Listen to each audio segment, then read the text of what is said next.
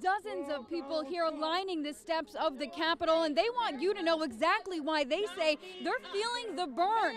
They say Bernie Sanders is the best candidate. We are the 99%.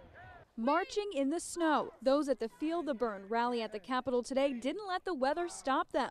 A number of Albany County legislators voiced their support for the Democratic presidential candidate.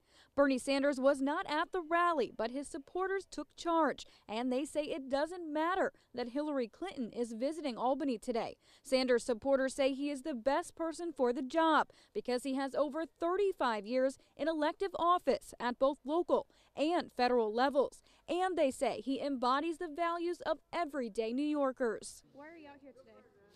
Because there's only one candidate who for decades has stood up for the working class, who has opposed war, who's stood for justice, called for racial equality, equality for women, equality for gay people, and who stood up to the billionaire class for decades. Now, as far as another debate, Hillary Clinton has agreed to do one with GMA on April 15th. Bernie Sanders is scheduled to do a debate as well, but he has been saying he cannot make that April 15th date. So we're still trying to find out when they will be debating once again here very soon. Lindsay Nielsen, News 10, ABC.